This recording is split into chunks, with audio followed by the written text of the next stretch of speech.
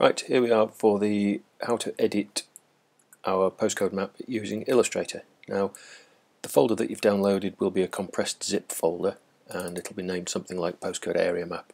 Now, within here you'll see various different file formats. They won't all be the same as this, depending on which package you've bought. But in this one, we can open up a postcode area map in Adobe Illustrator CS3 by double-clicking. Now, up pops the map. I pressed Control 0 or Command 0 to center the map and center the zoom.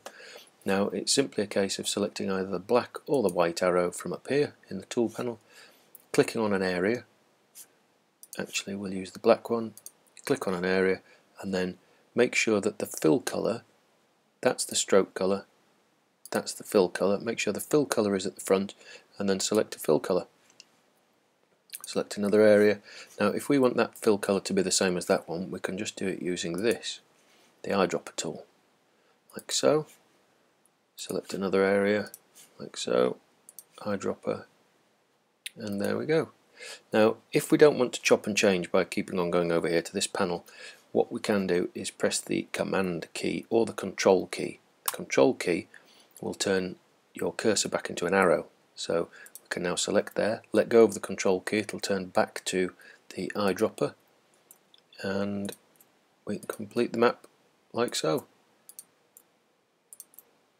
Now if we want to select a different colour, click an area, make sure the fill colour is selected at the front, select a different colour.